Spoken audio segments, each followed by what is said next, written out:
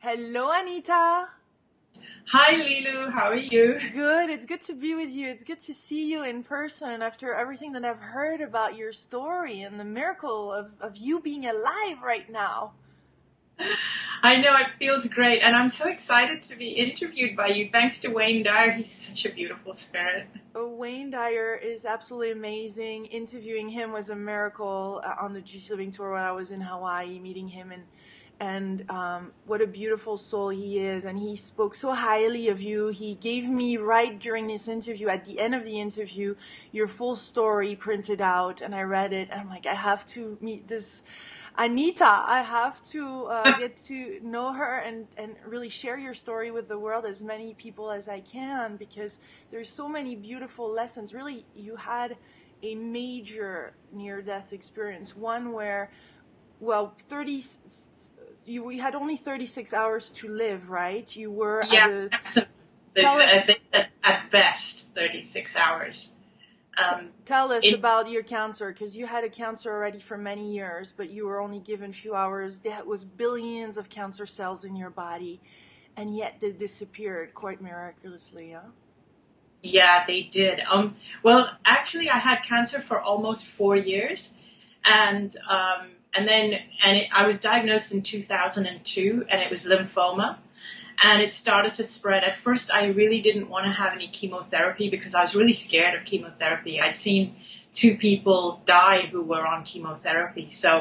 Um, but the cancer unfortunately spread, even though I was trying a lot of different alternative things. And I'm looking back on hindsight, I know that the major reason was because of a lot of fear that I was going through at the time. But at the end of 2005, I had a body scan, and the doctors told my husband. They didn't tell me. They told my husband that I had 3 months to live at best. They said that's at best. But 6 weeks later, I fell into a coma. But during that time, even before falling into a coma, I was already like I couldn't walk. My muscles were all completely wasted. I was completely emaciated. I had huge open skin lesions. I was breathing with the aid of an oxygen tank. I couldn't breathe unaided. My lungs were filled with fluid, so I was constantly coughing and choking. I couldn't walk because my muscles had deteriorated. If I went out, my husband would have to take me in a wheelchair. And even though I was being treated in and out of hospital, I didn't want to stay in hospital, so I was going home, and then I had a full-time nurse. But on the morning of February the 2nd, I didn't wake up. And apparently my body completely swelled up. And my husband called my doctor, and he said to just rush me to the hospital. And so the doctor said to rush me to, it was a different hospital. It was like one of the best cancer clinics in Hong Kong. So my husband rushed me to that hospital. And when I went into that hospital, the doctors basically said that this was it. I was dying. And it's even written in my medical records that they informed my family that this was it. I wasn't going to come out of the coma. And these were my last few hours. It would be 36 hours at the most. That was all I had. And they said my organs had now shut down. And that's why I was in the coma. And that's why my body had completely swelled up, because my organs had stopped functioning. And so all the toxins were building up, and my skin lesions were weeping because because the toxins were coming out of the skin lesions. So I was in like a really bad state, and the doctor said that I had tumors like the size of lemons from the base of my skull all the way down, like under my arms and down my chest, and all the way down to below my abdomen. Wow. And my brain was filled with fluid as well. And so there was like no chance at all. But while everybody thought that I was in a coma, I was just in this really, really beautiful place. It was, it was really, really amazing. And I was aware of everything that was happening around me. I was aware of my family being really distraught, and actually it's quite emotional because I didn't understand why they were so distraught, because I was feeling so good. I was feeling really free, like all that pain of all that suffering from the last few years of having the cancer and all the pain in my body and everything. I was free from it. I felt really light, really, really light. And then I felt as though I was like surrounded by what I can only describe as unconditional love. It's more than that. I mean, even the word love, it just doesn't do justice to it. It's like a feeling like you're home. You know, it's very, very comforting, and it was a very welcoming and comforting feeling. And I was aware that I could see and hear and feel everything that was happening, and not even what was around me, but I saw the doctors telling my husband and my mom, who was there, that my organs had shut down, and that was it. I was dying. Mm-hmm. They called my brother to tell him to come. He was not in Hong Kong, and they called him to tell him I was dying and that he better rush over. Now, my brother, even before he got the call from my husband, he already sensed something was wrong. So he already started booking a flight, and he couldn't get a flight in the town he was in. So he actually hired a car to drive 3 hours to the next town to get a flight. And there was a sense of urgency that he just wanted to come and be here with me. And while I was in that state, I was even aware of my brother and what he was doing, and him getting on the plane and coming to see me. And then I had this feeling that I don't want to die before he comes here. I don't want him to see my body just laying there dead, because that would be quite distressing for him. And I just had that feeling that I didn't want to do it. My brother's older than me, but I sort of just felt a sense of protectiveness over him. And a lot of what happened while I was in that state is quite confusing, because it didn't feel like time runs linear. It feels like everything was happening at the same time. Like whatever I brought into my awareness, it was happening in front of me. You know, whether I was thinking, whether I brought my husband into my awareness, he was there, and I understood my purpose with him. I understood that his purpose and my purpose was linked, and we were meant to be in this life together. And if I understood that if I died, he would die as well. He would follow me soon after. He wouldn't be able to fulfill his purpose. And then I became aware of my father. His presence was just around me, because my father had passed away 10 years before that. And at the time when I was growing up, I used to have a lot of, I would say, differences with my father, because he's quite Orthodox Hindu, and I used to rebel against it. Like, he'd wanted me to have an arranged marriage, and I didn't. So there were a lot of a lot of differences. But in that state, it was really amazing. It's like we're without our culture, we're without our egos, without our bodies. And I felt nothing but unconditional love from him. How amazing. Yeah, so it was so like... you were surrounded, really, or you could bring in that space the people that you love and wanted to be with and see. It was really effortless. Boom, as soon as you had that thought, they were there and you were experiencing them from an unconditional point of view. Absolutely, yes. Because it was like thoughts, if you can even call it thoughts, it was like awareness. You bring something into your awareness and it's instantly. It's just there. It's happening. It's right in front of you. There's no time lapse. And even coming back into this realm, it's very hard to put everything into a sequence, because it all felt like it was happening at the same time. Mm-hmm. I was even aware of other lives. It was as though I had lived other lives. But I was watching those lives, not like they were past lives, but like they were actually happening there in front of me. So it's like all of time exists at the same time. There is only now. There is only the present moment. And everything is happening at the present moment, the past, the present, the future, because I saw the possibility of the future, of whether I lived or I died. I saw both possibilities, and it could have gone either way. And you had a choice. I had a choice of whether I wanted to come back or not. And at first, I really didn't want to come back. I didn't want to come back because... Felt so good. It was just, yeah, it felt really good. And I didn't want to come back to that heavy, burdensome, sick body. I mean, the body was just, my body was so wasted. I just thought there was no use. And that body was not just causing me pain, but it was causing pain for my whole family to see me like that. It was causing pain to my husband, who was caring for me, my mother. So I really didn't want to come back. And when I had the thought of not coming back, it was like I saw that happening, that I hadn't come back, and then the doctors actually telling my family that I had died because of organ failure due to end-stage cancer that had spread. And so I actually saw that happening, and then my distraught family. But so then... So the doctor, you're saying, announced you were dead, and the line was flat, and your heart was not beating anymore, and you were gone, medically gone. I was medically gone.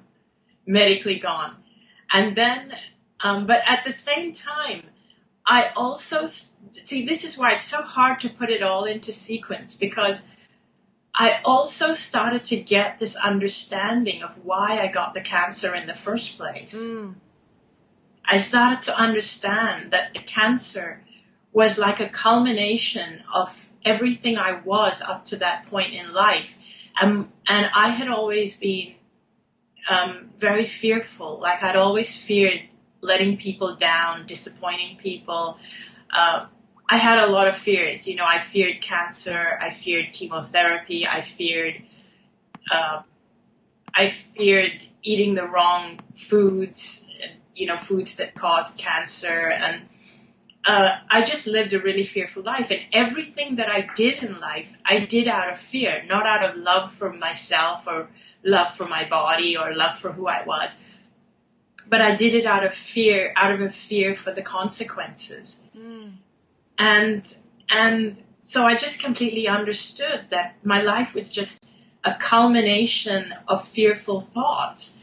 And it was everything, like right from the time I was a child, you know, whether it was fear of religion and fear, all kinds of fears. It's like even our spiritual beliefs and our religions, they're supposed to be empowering and inspiring and make us feel love, not fear of death and fear of the afterlife and fear of punishment or fear of bad karma and all these things. And that's not right. We're not supposed to interpret religion that way. Yeah.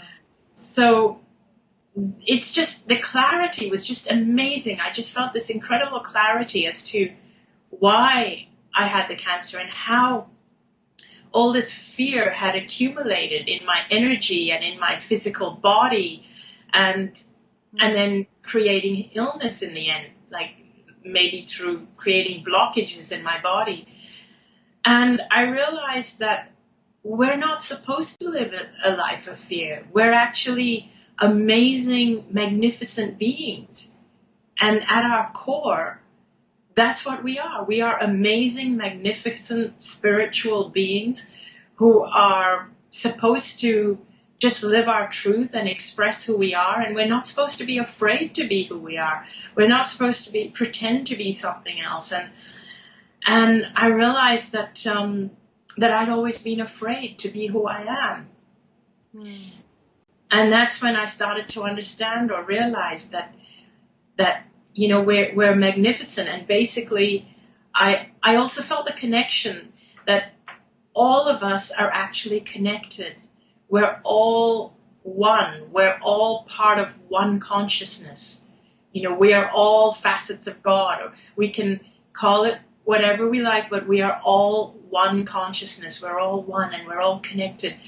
I started to also feel as I was aware of what was happening, like to my body and my family that was around me and my brother who had arrived in Hong Kong, I started to realize that I was able to feel all their emotions. Once I was without my body, from that perspective, it's like our bodies make us feel separate. But without the body, we're not separate. We're all one. Whatever I do, whatever I feel affects you, and it affects everybody. And so in that state, it's very, very heightened, and I could feel everything that every doctor and every nurse was feeling. I could feel everything that my brother, my mother, my husband, whatever they were all feeling. It was like I could feel their emotions. Was it because you wanted to, or was it just coming to you? It was just coming to me. It was just coming to me, but it was like as soon as my awareness was on them, I was feeling it. If my awareness was not focused on them, then I wouldn't feel it. But whatever or whoever I focused my awareness on, it's like you become them, because it's like when I was, you can imagine how difficult this is because our language just doesn't have the right words. You're doing such a wonderful job. Thank I'm you. sure it's limiting for you, but for us it opens up really a lot. So, and you've shared your story, so I know that more is you're able to formulate it in some ways that you were probably not able to before. So it's such a blessing. Thank you. I just hope to be able to help other people who are listening. Mm-hmm. It's like our body restricts us, and without our body, we can be everywhere. Or I felt as though I was everywhere at the same time. You know, I was here, there, and everywhere, not restricted to one spot. And because there's no restriction, there's no boundary, I mean, there's this sense of amazing freedom. And you're not even restricted. You're not restricted by time, space, boundaries, walls, but you're not even restricted by other people's physical bodies, because the only thing that's real is our emotions. It's love. It's our emotions. It's what we feel. That's the only thing that's real. And that was what I felt from each person, was their emotion. It's like you go beyond the body. So whenever I had my awareness on anyone, it was beyond their physical body. All I felt was their emotion. So were you connected directly to their soul, or were you seeing also their physical perspective, their pain and suffering from you having passed away? I was like I was able to feel their emotions, what they were feeling at that time, to an extent. And this carried on because even after I came out of the coma, the feeling didn't just disappear. For the many weeks subsequent to that, I mean, even while I was in the hospital and while the doctors were treating me and the nurses were treating me, I was just, I could just feel that whatever they were doing, they felt they were doing what was best. I could just feel nothing but compassion for them. It was like I knew them. I felt as though I knew them. Mm-hmm. And in fact, I'm jumping ahead, but the doctors were conducting tests, which I didn't want them to conduct. And I was telling them, you don't need to conduct any more tests because I know I'm fine. I know you're not going to find anything. You're just doing it to satisfy your own mind. You're not doing it for me. But at the same time, I felt a level of compassion towards them for needing to do this. And I let them, and I just let them. And I thought, I know I'm fine. And so I'm just going to let them because I know now that I'm really invincible. Mm-hmm. And you were able to verify some information later. But tell us about that choice first before coming back and everything that happened afterwards. Tell us, because it's quite spectacular. So then what happened is that I realized I had a choice. of whether to come back or not, as I mentioned. And first I chose that I didn't want to come back. And then when I started to understand the magnificence of who we really are and who I really am, and that my purpose hadn't been fulfilled, I then felt my father again. And he was really key in this, because he said to me, he communicated to me, he said that it's not your time yet. You should go back. And I felt at that time, in that moment, I felt, I don't want to go back into that body. I really don't want to go back. It's too painful. And then in that moment, I seemed to understand, and it could have been my father communicating this to me, or, it could have been the source that connects all of us. But I seemed to immediately in that moment understand that now that I knew the truth of who I am and what my purpose is, that my body would heal very quickly, that my body would just reflect this truth, that the body is not the real me. Now that I've discovered the real me, who I really am, the body would just reflect that. And I seemed to understand that. And I also felt the presence of many other beings, including my best friend who had passed away from cancer. I felt her presence, and I had missed her a lot before then, but she was there, and it was just really good to see her, to sense her there. And I sensed her presence, and she was like really at peace, totally at peace, and that felt really good, because it was like feeling like you're embraced, and just being like you're surrounded by this ocean of unconditional love. And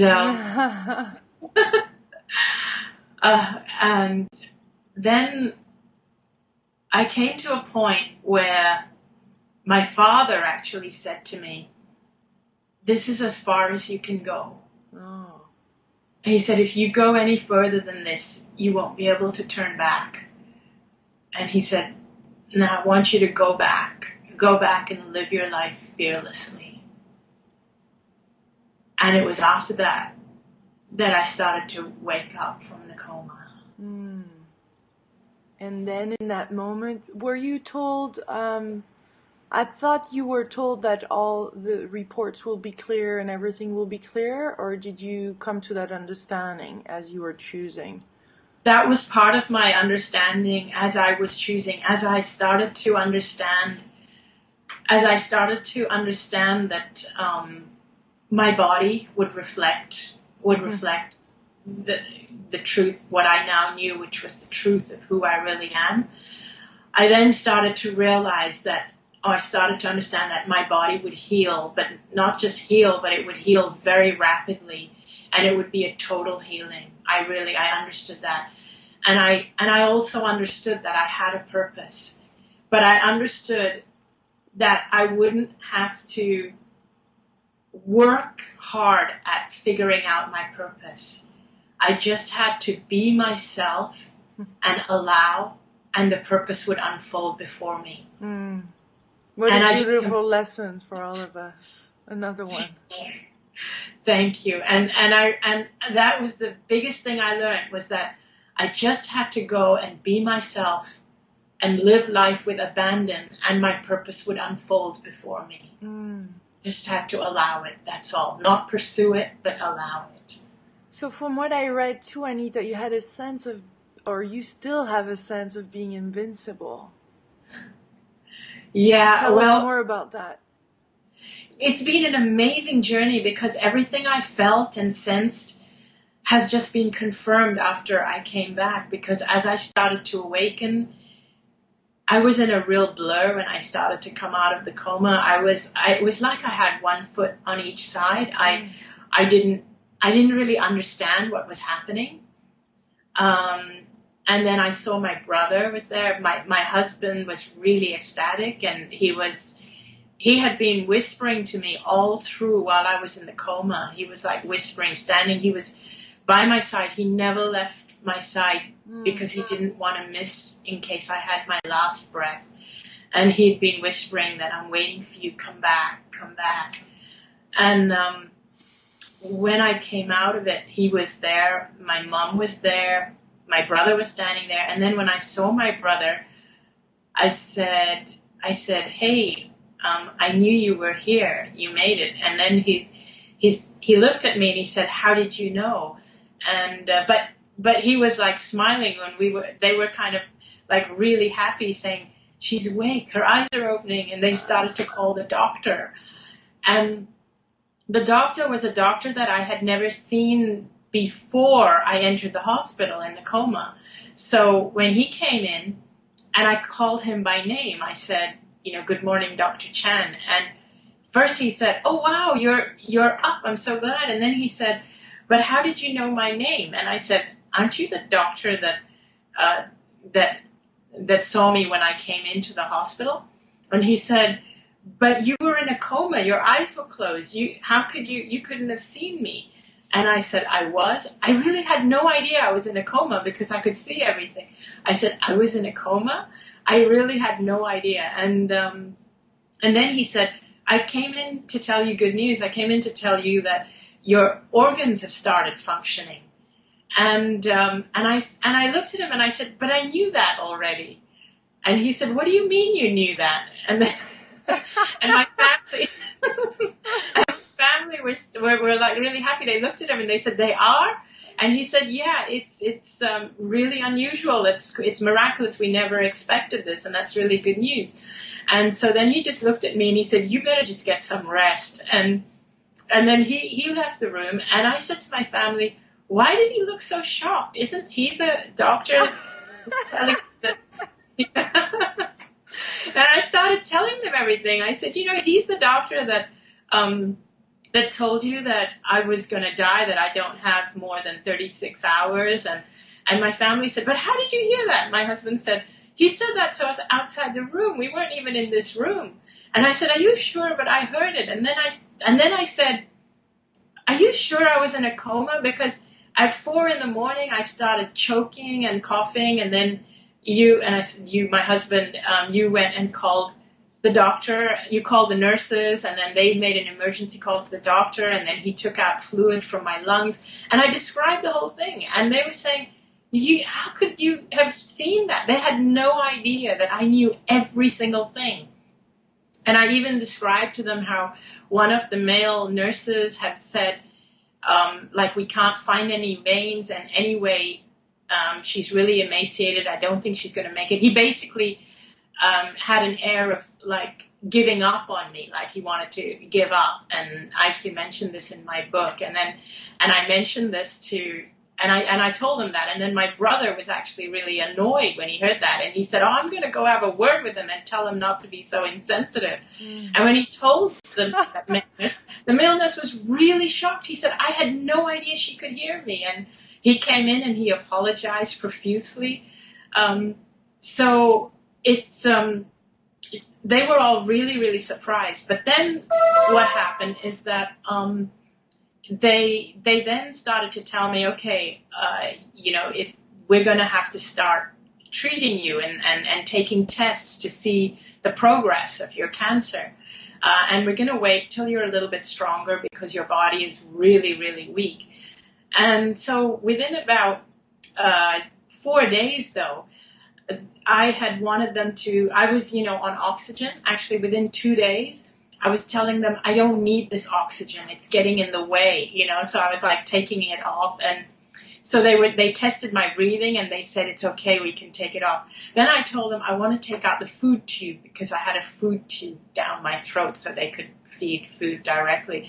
I said, it's really uncomfortable. It's scratching my throat. I want to eat some real food like ice cream. And so they reluctantly took that out. But I started to have a little bit of recollection. Interestingly, I was still quite confused. And I started to realize something had happened. And I started to understand why I was feeling euphoric. Because I was feeling really euphoric. And at first I didn't understand why.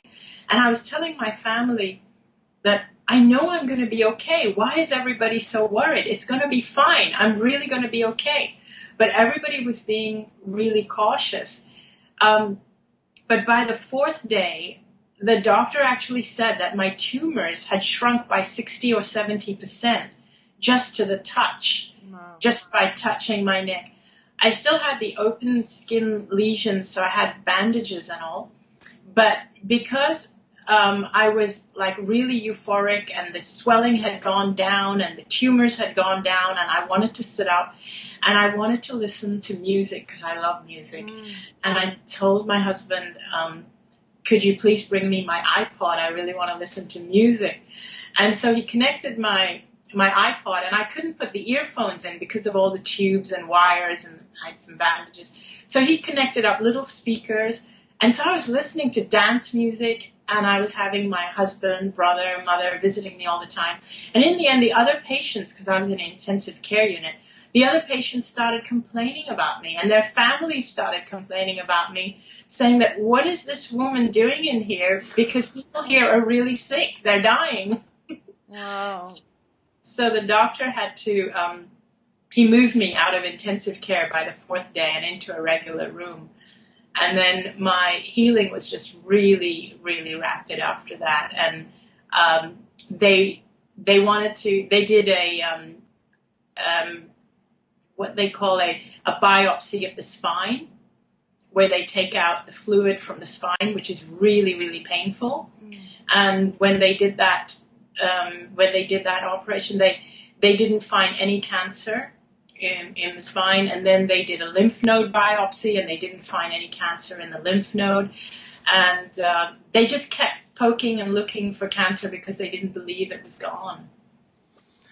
And for you, so you had this like invincible, I'm back, nothing can stop me type of way of, there's just, you are living life again so fast, so rapidly. So everybody must have been so surprised, and what a change that creates in one's life. Did you start to have immediate conversations with other people and about this experience and with doctors? And oh my god, I have hundreds of questions now. Okay. I love answering questions. It took me a little while to unravel it because I was quite confused. You know, when people were shocked by what had happened, my own doctor, oncologist who treated me, he made the gesture of throwing my medical file in the bin. He actually said to me, I don't know what to write in your medical file. And he made the gesture of as though pretending to throw it in the dustbin. He said, I really don't know. I don't even know what to make of you. That's what he said to me. And I went through a phase of being a little bit confused after that, of not knowing what to make of it, what happened. I really didn't know, because I didn't know, like, was it my higher self? What is it? Like, is it God? What is it? And for me, like, these beliefs like that, like, for me, if I use the term God, I can say it was God, but God has no form. God is formless. The minute you put form on God, again, you've put limitations. There is no such limitation. So I didn't have a complete understanding of what to attribute it to, but I knew that something big had happened. Something really, really huge had happened. And I had connected to something, and I knew I'd connected to something, and that something that I connected to made me feel as if I was that something in that state. When I was without my body, I was also part of that something. I was everything. I was invincible. And I was connected to every body and every living thing. It was like I became everything. I became the universe in that state. So you start realizing that you had the universe inside of you. Yeah, you have the universe inside of you. And we all do. And we all do. We all do. We are all at the it feels as though we are all at the center of the universe. And when we find that place, that center place, when you find that center place of the universe, and that's what to me meaning getting centered to me means finding your place at the center of the universe. And it's when you find that place that you can start allowing everything that is truly yours to enter into your life.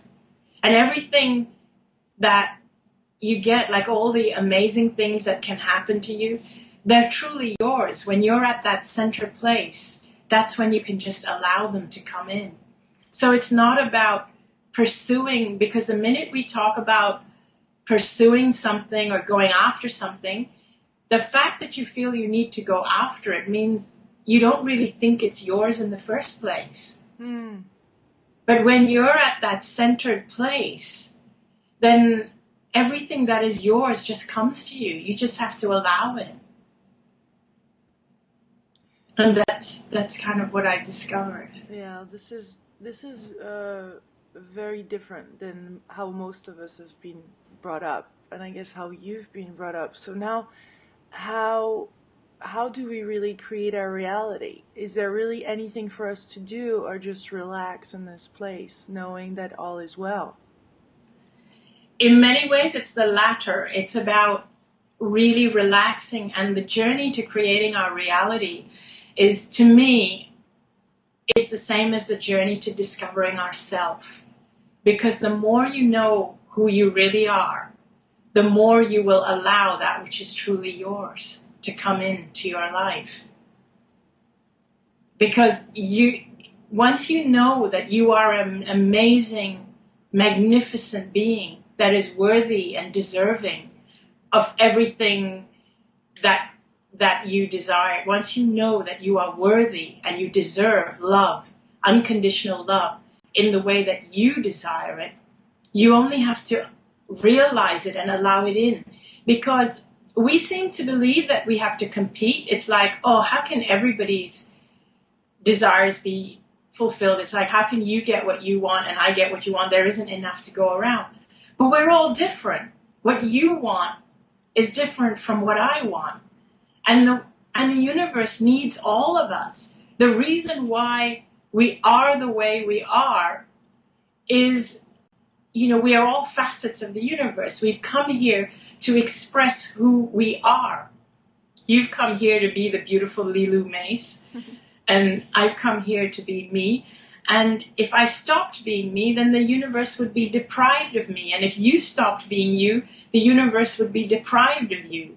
So you have to be as you can be. Mm-hmm.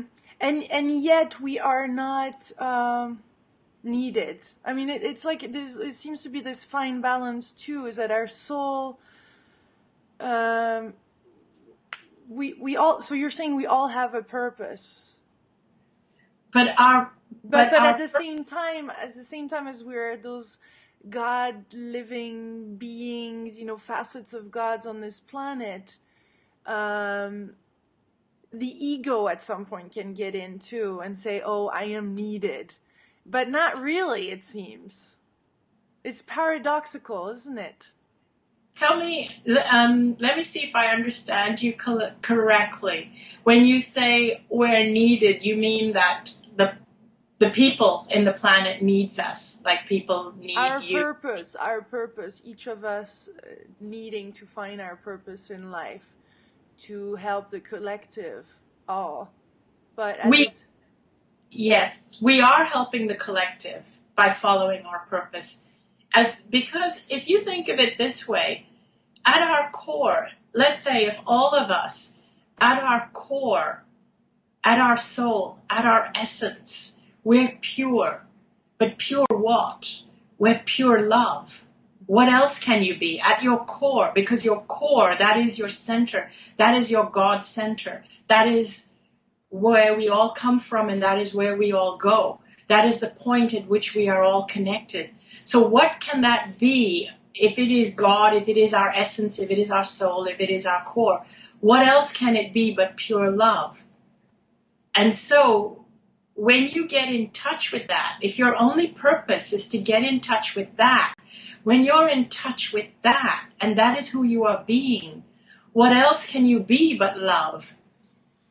And what else can you do? Yeah, and yet there is in many circumstances though, and that I think that's part of what we fear also, not having experienced fully the light, is to be all that light, because we have seen around us people that because of really expanding our life and expanding our reach and expanding our power and what have you, then the ego crawls back in, and there is this other false identity that starts emerging, this identification to self, and there seems to be there's nothing to watch for from and be afraid of from what I'm hearing from you, yet it feels like it's something that holds us back from fully unleashing all the light that we have, because we've been brought up in this society that there's something wrong if we do. That is actually the way that is the way of duality. It's the way that we are in human form. Yes, we all have an ego, and that's just that gives us our individuality. And I think as long as we're expressing through our physical bodies, I don't think that we will escape our egos. So the best thing that we can do is to accept our egos. Mm-hmm. I don't believe in actually trying to overcome our egos, because I think the more we try to suppress our egos, the more our egos will push back. So perhaps the best thing is just to accept that we are ego beings, physical, as long as we're expressing in the physical. Because this is why even while we're in physical life, we're in duality. We all feel separate from each other because we have bodies, physical bodies, we have egos.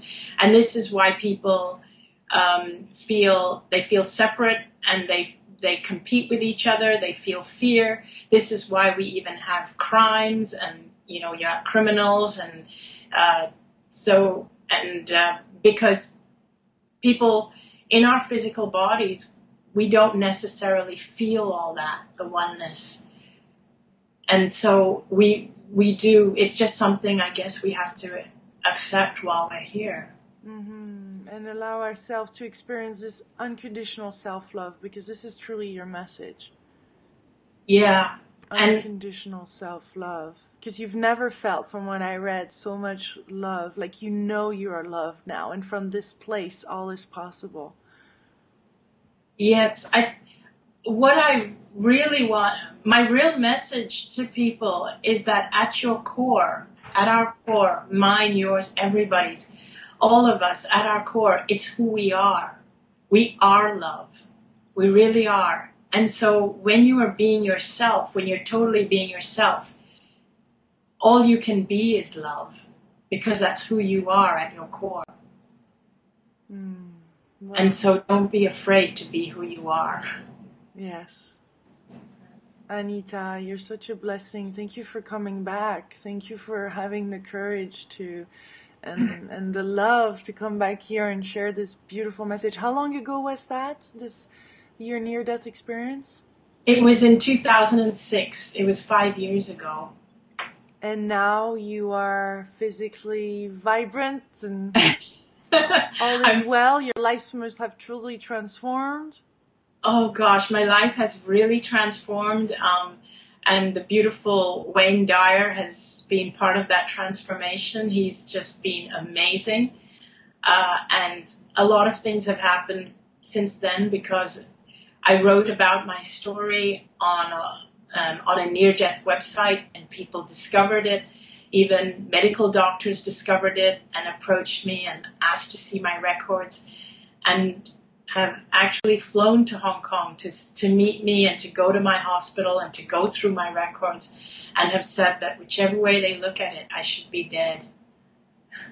So it's been quite amazing. And then the way my story reached Wayne Dyer has been amazing, and he's put me in touch with you, and he's beautiful because he's going to be writing the foreword to my book. When is your book going to be out? It's going to be out at the beginning of 2012. Perfect timing. Yeah. How beautiful. And if people watching want to read more, I know that if you just type Anita MNDE on Google, then you'll have a lot more information right there. Do you have a Yes, website too now? I do. It's called anitamorjani.com. Okay. Wonderful. Well, thank you, thank you, thank you for this delicious moment. And I cannot wait to fly to Hong Kong to meet you and do this again in person. I'm ready to take a flight. I was ready to, thanks to technology, we can do it through Skype from Boston to Hong Kong. But what a delight. Thank you, thank you, thank you, thank you. Thank you. You're beautiful. Thank you so much.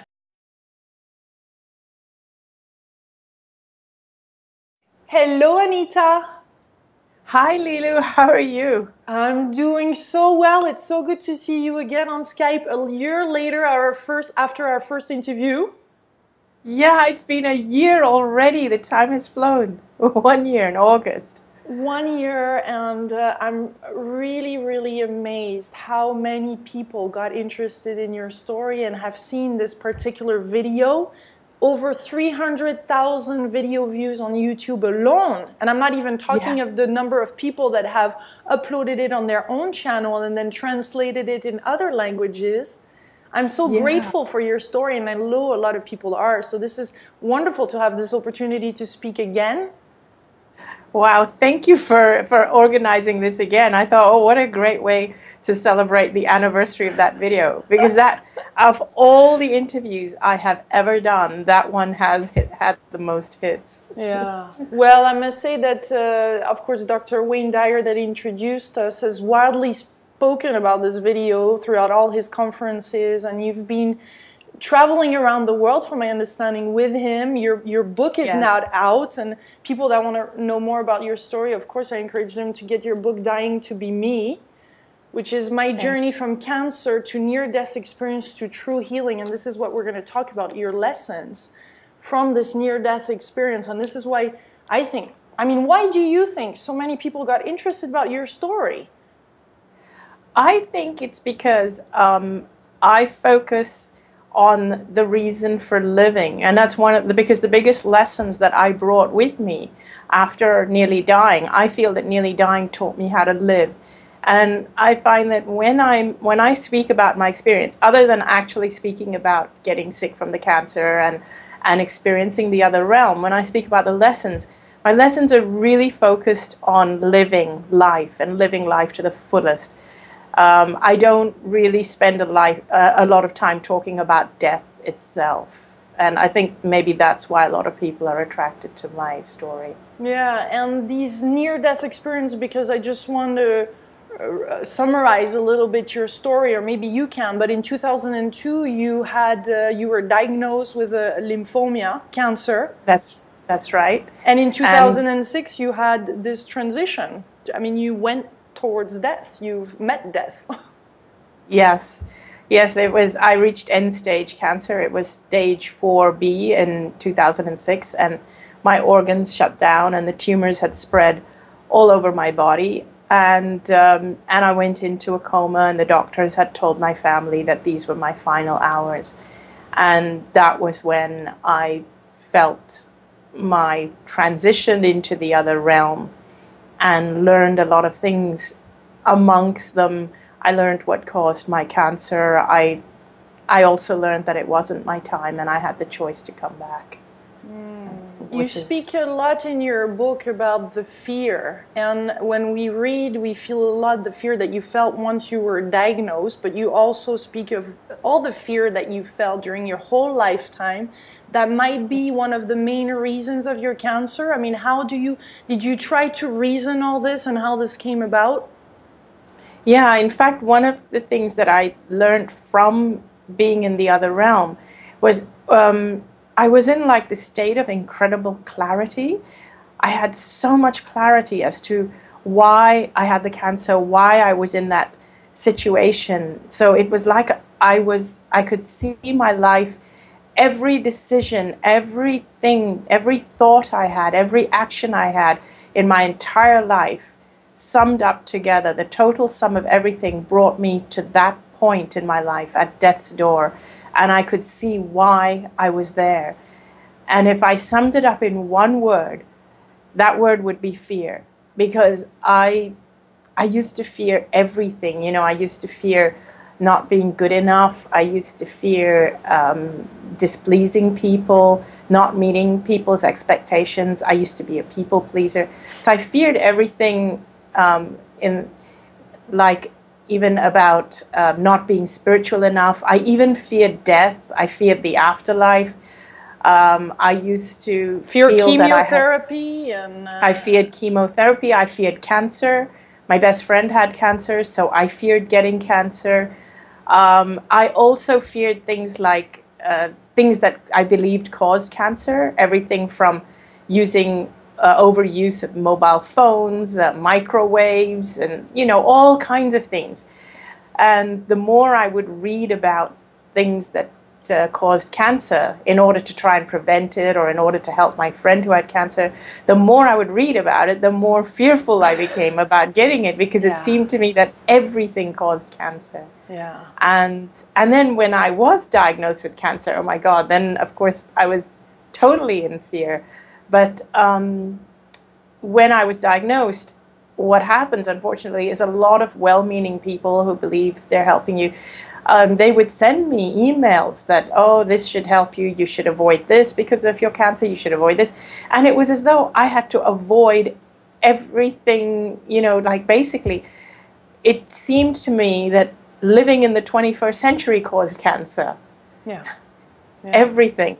And so your husband had kind of to be a gatekeeper at some point, because none of it would really help. But you went through, you tried to find a holistic way, I mean, another a non-traditional medical approach. You tried everything, because I guess when we're diagnosed with cancer, it's kind of, let me try it all. I mean, you even went to India and tried Ayurveda and all of it. Yes. And to finally come back in your own country to see your family, and then you were injected with more fears. What could you advise to people that go through this? Because maybe it's not cancer that we have, but it might be something else, and we're ready to do a bit everything, and sometimes we go a little bit overboard. I mean, do you have some advice in that? Yeah. Yes, I do. In fact, one of the things that I dealt with, what causes the fear, is the overload of information. And so there's a lot of confusion, because no matter what information you get, as soon as you start doing research, you will find conflicting information. You will always find conflicting information to anything. Mm-hmm. If you choose to look, you will find conflicting information. So first of all, my advice is to follow your gut feeling, and stop with all the research and the Googling, because I had people that told me, you must research more. Information is power. Sometimes it isn't. Sometimes too much information creates more fear and causes more confusion. So I would actually suggest to people, number one, is follow your gut feeling. Don't continuously just do more and more research. The other thing that's also really important, even before that, is do not treat anything in your life, including your illness, whatever is your illness, whether it's cancer or something else, do not treat it like a battle. Don't fight it. Work with it. Embrace it. Love where you are now. And then listen to what it's trying to tell you. Identify what gifts it's brought you, and work with it. Work with it. You can research it, but research it from a point of love, not from a point of fear. And only when you approach your challenges, your health challenges, from the point of view of love, can you actually overcome all that fear. So in other words, it's like, okay, I embrace where I am. This is not a battle. This is my body. This is my body communicating to me. It's got a message for me. Even if I don't know the message right now, it's okay. I'm going to love myself. I'm going to love my illness. I'm going to work with the illness, whatever it is. And I am now going to start look into what can make me feel better. So the first and foremost, it's not a battle. Don't fight your own body. Work with it. That's the main. Yeah. Yeah, I love when you talked about being centered, and also that being centered is finding our place in the center of the universe, and kind of allowing the situation or the healing process to also come to us. And this is also something that we can use to find our own life purpose. I mean, this is not just a conversation about cancer here. It's a big, bold, universal conversation. Yes, it is. And if I can add something even to the perspective of having cancer, just in what we were saying, is that one of the things I used to feel, what used to drive me to do the research, is this feeling like, if I don't get the answer, if I don't find it, the cancer is going to eat me up. It's like a race against cancer. That's the fear talking. That's the fear driving you. And in fact, it's that very fear that is actually feeding the cancer. So the thing is to just stop and just stop. I learned that I have to stop my mind anytime I get into that spiraling fear about anything in life. It's really just stop and remind myself there's no battle, there's no race. I'm at the center of my universe. I'm only fighting myself. I'm only battling myself. So stop. Just embrace myself wherever I am, and just remind myself that this is my life. There's no fight. There's nothing out there. It's all in here. And then from that point, just start to feel, okay, what now makes me feel good? What brings me joy? It's getting back into that place. And also, I would also say, don't make your life about the illness. Don't obsess over the illness. That's another thing that causes fear, is obsessing over the illness, obsessing over anything, even if it's a job loss or anything. And these are how we lose our place in the center. If we talk about the center of the whole universe, we lose our place in the center of ourselves. This is how we get lost. I mean, and I really mean how we lose ourselves, is when we start to spiral into this feeling of fear. And so we wake up every day and all we obsess about is that, whatever it is, whether it's the financial situation or the health situation, and we make every day about battling that situation. And all that does is that it creates even more fear, and it gets us spiraling further and makes us feel even more lost. So it's kind of, you're recommending then, if I hear this correctly, to have this unconditionality about ourselves, to learn unconditional love and just accepting things as they are and sit in there. So even though if you were seeing your body little by little, I mean, becoming, I guess, ugly in some way, I mean, and you were hurting, and you were seeing the sadness of others. So what a challenge to meet with unconditional love inside of that. And we all have events, you know, really, that are pushing us to really lose faith and to lose this love and to be angry and go through depression. Those are phases you had to go through. And at some point you were kind of saved by this near-death experience. So I'm sure some people are even thinking, but gosh, I wish I had this near-death experience, so then I would have this feeling and know this place. But to get there in life, on Earth, is a big paradigm shift, without having to experience what's above or below or everywhere. Yes, I know. Sometimes I feel, you know, there are moments where I feel, most of the time, in fact, I feel very blessed that and thankful for the grace of having that experience. But on the other hand, there are times where I feel that those that haven't come back, those that went on, are the ones that are blessed, because that was such an amazing state. And perhaps the ones that went on are actually the blessed ones. And maybe I'm one of the unlucky ones that actually came back to again face this physical world, because it is a lot more challenging over here. And also talking about, you brought up a very, very good point about watching myself deteriorate, watching the depression. I absolutely went through all of that as my body deteriorated. Now, a lot of people during that time believed that positive thinking can help you through anything. To an extent it can, but what that belief was doing to me, because many people would say to me, you have to try and think positive. I started to believe that it was my thoughts that created my illness and that I wasn't thinking positive enough. So constantly I was judging myself that, why am I feeling depressed? I've got to get out of this depression feeling. I've got to feel more positive. And it's because I'm feeling negative that I'm going down this spiral. I've got to think more positive. So my near-death experience actually taught me it's not just positive thinking. It's more about being yourself and loving yourself regardless of what you're going through. That's more important than thinking positive. And that's what I mean.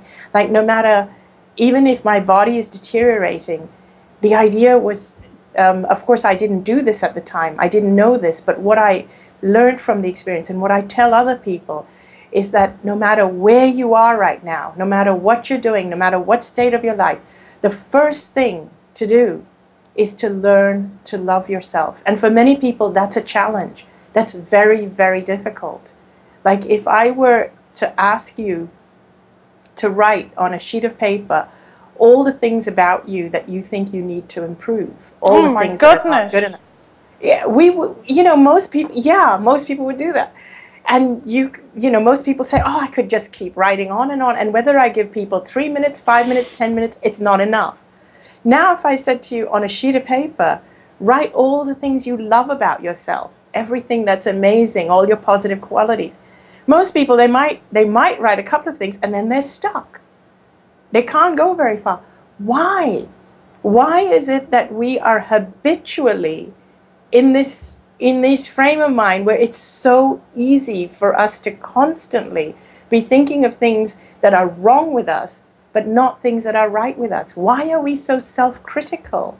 Why is it so easy to judge ourselves, to have this inner voice that's constantly beating ourselves up, but not the other way around?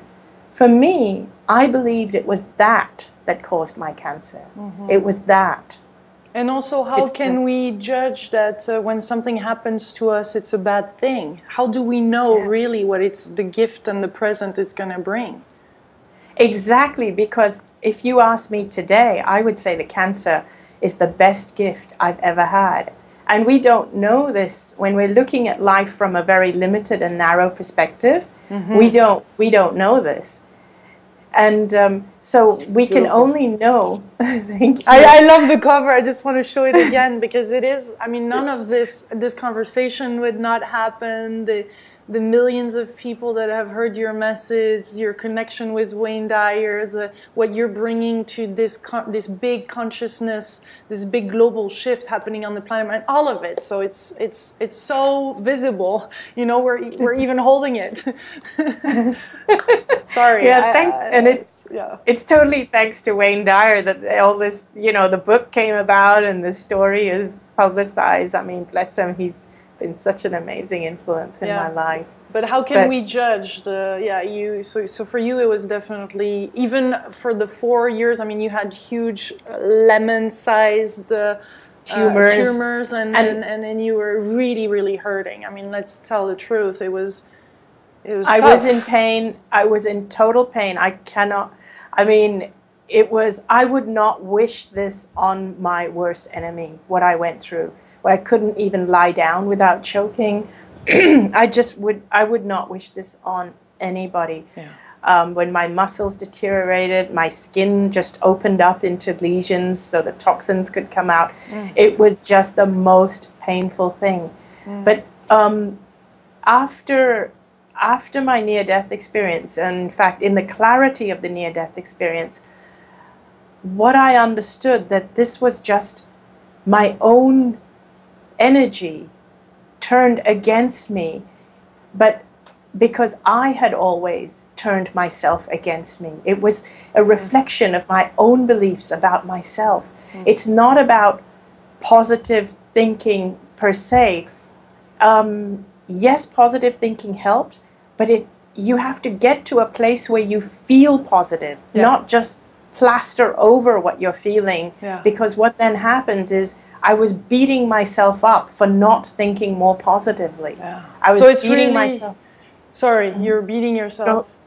No, I was going to say, I really feel that it's about really this transparency, this authenticity. It's us in front of ourselves. I mean, it's just you and you. Yeah. Me and me. There's no, you know, it's really, it comes down to that. Yes, it's me and me. It's like, who am I? Am I being myself? Am I being authentic? Am I allowing myself to express who I am? Or am I constantly processing and being who I think other people want me to be? Am I constantly reacting or acting because I want the reactions, the correct reactions from other people? Am I being this person because I want to be accepted, or am I being this person because this is who I am? It's all that kind of thing, and that is how we judge ourselves. The fact that we feel we have to suppress who we are and be someone else, that is a judgment. That's a self-judgment. That's a signal you're sending yourself that I'm not good enough, so I've got to keep trying to be someone else. I'm not spiritual enough. I've got to work harder at being spiritual. How can you not be spiritual? We are spiritual. We're born spiritual. Yeah. And from that place of total alignment, of centeredness, miracles are possible, and it feels like I could feel this kind of force we're emanating, this light, this frequency that is so powerful that people cannot always put words on it, but the transformation happens there. The same way that dolphins are in the ocean in Hawaii and all around the world, and when you meet them, just at their contact, you feel transformed. So there's really nothing for us to do, isn't there? There is nothing for you to actually do or to physically go and search and chase or pursue. It's about being. It's about being. And when you are in that space of being, it's that space that you talk about where miracles are possible. And even if somebody chooses not to come back to physical life, like even if somebody has cancer, and even if they reach the end, and if they don't turn around, that's also fine, because maybe that's their journey. Because it's not the end. Just because we've ceased to express through the body, it's not the end of our journey. You know, and I'll give you an example with that.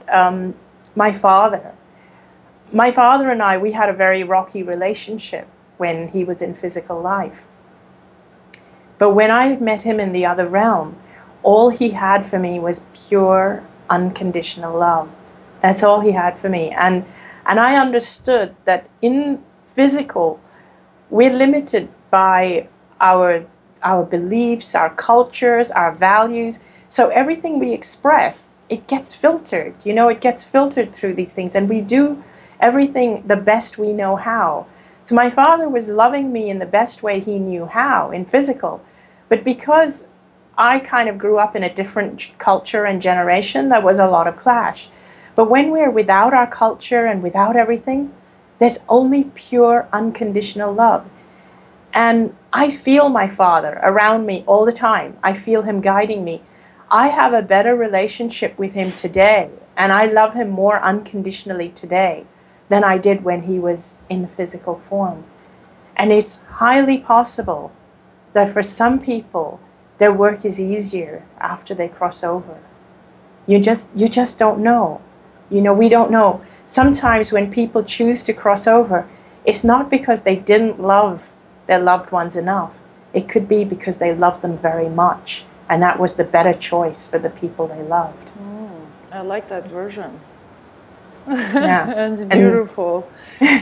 Yes. What are some of your recommendations for the family and loved ones that are around somebody? And again, it's for cancer, but it's also in life.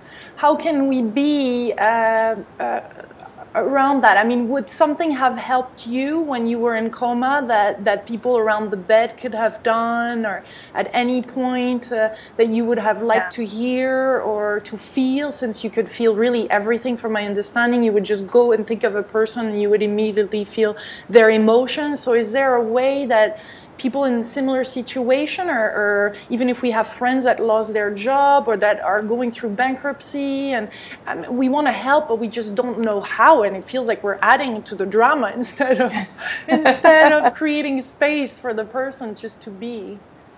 Yeah, well, if somebody's in a coma, be aware that they can hear you. Really, the chances are extremely high that they can hear you, and they can hear sometimes not only just the people in the room, but beyond. They can very often even hear or sense what their loved ones are thinking and going through. So, of course, you will feel sad and everything, but bring comfort to the person in the coma. Talk to them. Tell them how much you love them. But if they want to move on, give them that space to move on. Give them the permission that it's okay to move on. I set you free to do what you feel you need to do. But just be aware that they can hear you. More importantly, what I'd like to also share is if you have a loved one that's very, very sick, they need to know that they are loved unconditionally. And if you're caring for somebody that's very sick, they need to feel that everything that you're doing for them, you're not doing it out of an obligation, but you're doing it because you love them. Absolutely because you love them. And absolutely whatever choice of healing they choose, whether it's Ayurvedic or naturopathic or Chinese medicine or chemotherapy or radiation or whatever it is, do not tell them that they have made the wrong choice. Support them in their choice. That is really, really important. It doesn't matter what it is. Even if you have strong opinions against their choice, but that is the choice they've chosen, do not tell them your opinions at that time, because that can create a lot of fear, or what will happen is that they will start to cut you out from their life as they need to go through whatever treatment, because they need to feel secure. They need to feel that this treatment is healing them. So again, if you're caring for somebody that is going through really serious illness, whatever treatment they choose, help them to in fact feel and visualize that their choice of treatment is actually healing them. They need to feel it. They need to believe it. They need to feel better as whatever it is, whatever treatment is being digested, ingested, they need to feel that every cell in their body is rejuvenating. And it doesn't matter what it is, whether it's chemo, radiation, Chinese medicine, Ayurveda, it doesn't matter. They need to be surrounded by people who are going to make them feel that they are healing. They really need that. As much as you went through your own journey, the people, your loved ones, have gone through their own journey. And it feels like it's also an opportunity for them, and it has been an opportunity for them, whether they accept it then or not, but to move forward in their own journey into oneness as well. Yeah, it's been quite a journey for many people in my life. You know, my closest family stuck by me right through. There were many friends who, during that time, because they didn't agree with my choice of treatment, I actually stopped seeing them, but then years later or after I recovered, I reconnected with them again, and there was total understanding. There were some people I lost along the way, but everybody has gone through their own journey. So, but thankfully, my closest family have stuck right by me. My closest friends have stuck by me, and I've made a lot of new friends in the journey, and it's been quite an amazing journey. A lot new friends. Really, a lot, yes. And you know, people say, wow, that cancer damn near killed you. I say, no, that cancer saved my life. That cancer was a gift. I wouldn't turn back the clock. I wouldn't change that for anything. Wow. I really wouldn't.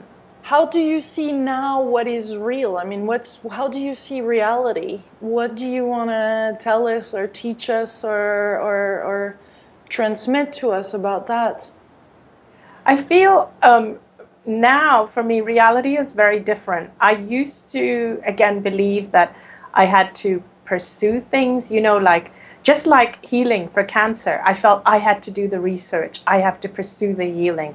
I have to do it all. And I wonder if it was like a race against the cancer. my life was like a race, you know, like getting I used to work in the corporate field, and that's also very competitive. I used to be in the fashion accessory business, and it was very, very competitive, and I've been through downturns and losing my job and all of that stuff. Now, I would never go back to that, because I don't even believe that. I believe that is the illusion that people buy into. And life doesn't need to be like that. It really doesn't. I don't see time in the same way. I don't feel that we have a race against time anymore, because everything is possible. Everything exists simultaneously. And if we can be still, we can actually fall into a completely different reality. And to give you my own example of actually, this is after my near-death experience, I started sharing my story on the internet. And I wasn't doing it to, you know, for any other reason except to help other people. I wasn't even using my full name. And I had another job. I started working as a intercultural trainer, where I was working with people talking about Chinese culture, Hong Kong culture. But just in my spare time, I was writing blogs, and I was answering people's questions about cancer, about being near death, about the other realm, and so on. But I reached a point where I was attacked by a group of skeptics. And they were very, very persistent. They started saying a lot of things that brought back a little bit of the fear back into my mind. They started questioning me in such a way about, so what if this has happened to you? How does it help anybody else? And all kinds of things they were saying to me. Because of that, I stopped. I actually stopped posting completely.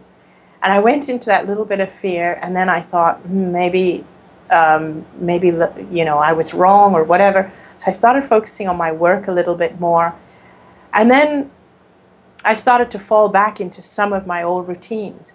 But then one day, a friend of mine just invited me to come and speak about my near-death experience and in her healing center. And I said, no, I don't do that anymore. And she said, what, are you crazy? I've heard when you speak, you're so passionate. That's who you are. It'll really help the people who come into my center. So I went and did it for her. And when I spoke, I realized that, yeah, that's really who I am. And so that night, I decided, okay, I'm going to stop. I'm just going to allow. And so I found that center again. I found that place within me, that place of allowing. No more pursuing. Let's just see what happens. Yeah. The next morning, in my email box, was an email from Hay House saying, Wayne Dyer has read your story and we'd like you to publish a book. So this is what I mean. You know, it's like the universe, there are things happening in the background, and we don't know. We don't know what's going on. All time is not linear. It's all happening, and you can grasp a completely different point of time if your state is just in a more relaxed state rather than a more controlled state. When we're in fear, we're in that controlled state. It's what I talk about with the warehouse, with the torchlight. We're controlling where we want that beam to shine. But if we can relax and diffuse our focus, it's like then all the possibilities, everything in the warehouse suddenly comes into our reach. And it just depends which one we allow into our lives. Because with a thought, we can, as you're explaining, go through a future event and see the scenario and what can happen then, and then choose to go there. But we could also change that thought about that event, and it could be a positive one, and we can just let that be there. So just our own, it's quite amazing when we slow down the time and just look in this stillness, how you can actually shift from one possibility to the next, and how we can see and realize that we're co-creators or creators. Yes. We are creators, yes. Because when we are in the state of fear, our thought is locked on to something negative, and that's what's creating the fear. So our thought, once it's locked on to that, it's like we are then more likely to move towards that because we've just locked into that. So this is why it's always better to relax and not to believe or not to, if we can just step back. And the way to snap out of fear, I say, because sometimes it's very hard to just think yourself out of fear. So the thing to do is to distract yourself and find something to do which brings you into a state of joy. Find something that just changes your state completely. So whatever it is, whether it's music or art or going out in nature, just do something completely different, or meditation, absolutely anything. Get out of that state of fear which you're locked into. Just get out of that. Stay out of that. And when you're in this, what I call it, a diffused state, you know, because being in a state of fear is a very sharp focused state where you're kind of locked into one state. Get into a diffused state. Get back into the state where all the possibilities lay there in front of you and you haven't locked into any one. And you're open. It's like, I'm open. I feel like I'm in a state of ambiguity. I don't know what's going to happen next, but I'm open. When you're open, and then you can find a state of joy and just follow your bliss, follow your joy, that's when you find that the amazing possibilities start coming to you. We don't follow our joy enough, and that's the biggest problem right now, today, with everybody.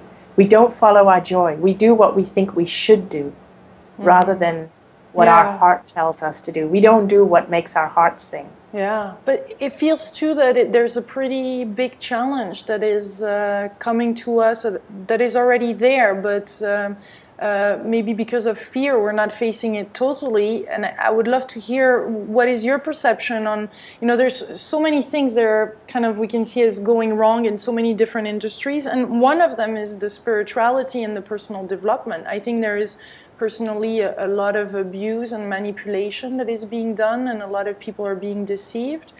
And so we can be, and I've been personally challenged by some people that I've interviewed to remove those interviews, because each time you start stirring things up a little bit or going for what you believe, as you did with the near-death experience and being on stage, then there is this kind of tsunami that goes towards us.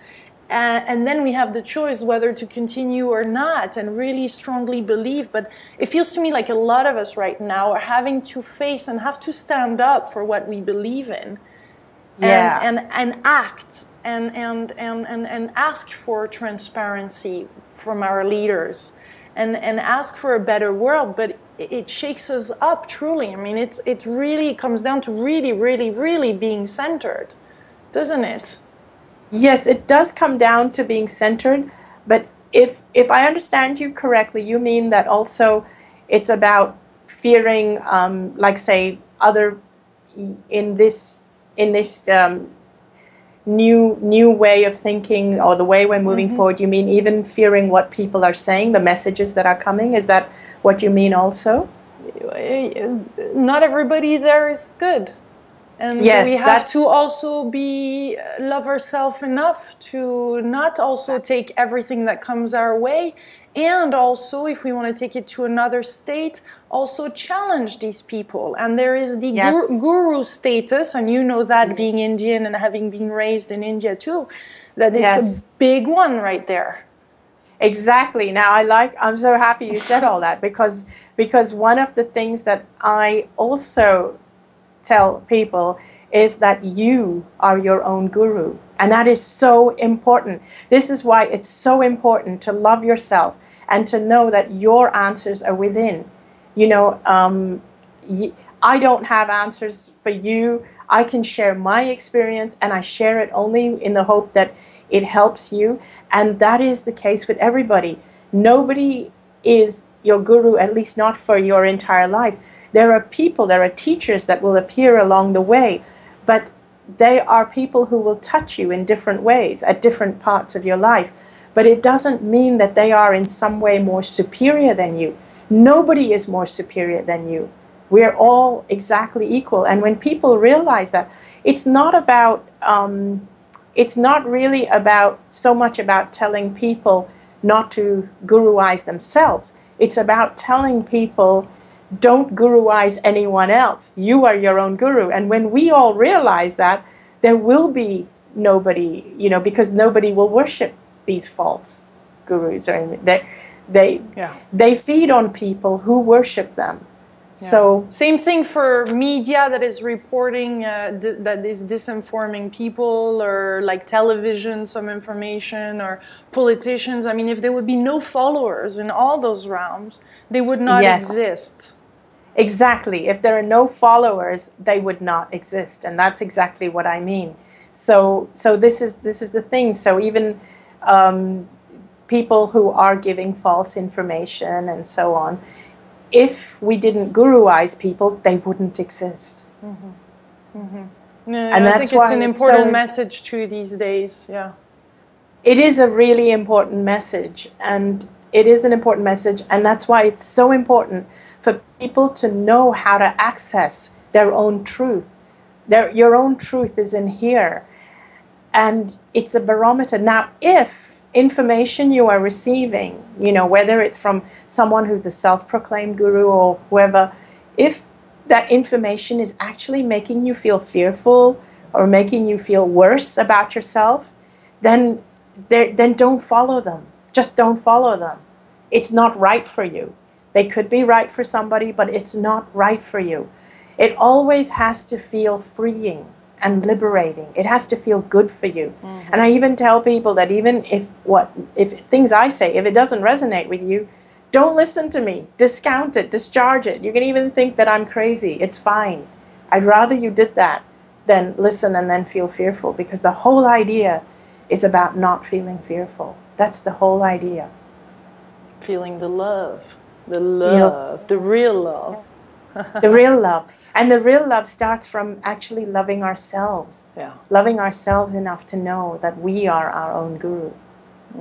Beautiful. Well, Anita, this is so delicious. I really, really look forward to meeting you in person at the I Can Do It conference over in Glasgow, where you will be, and Wayne Dyer will be there. So this is in Scotland.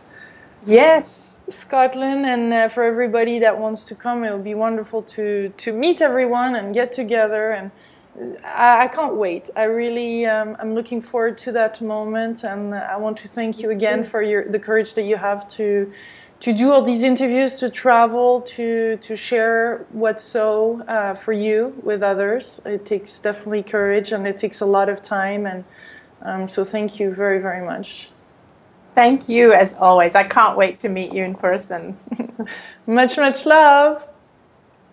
Bye. Hop, tight.